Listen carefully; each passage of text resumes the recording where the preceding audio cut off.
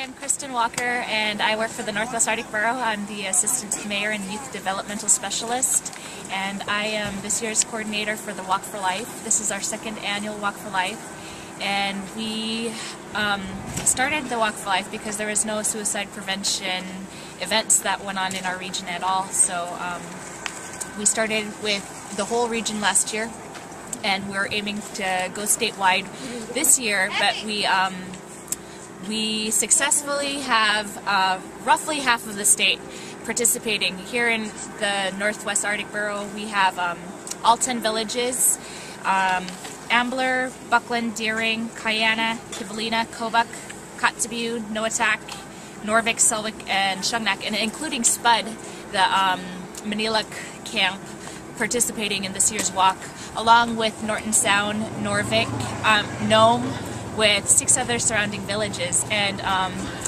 Barrow will have their Walk for Life this June, and due to whaling season, but that's roughly half of the state, and we're looking to expand it next year nationwide, so we'll have more communities participating throughout the U.S.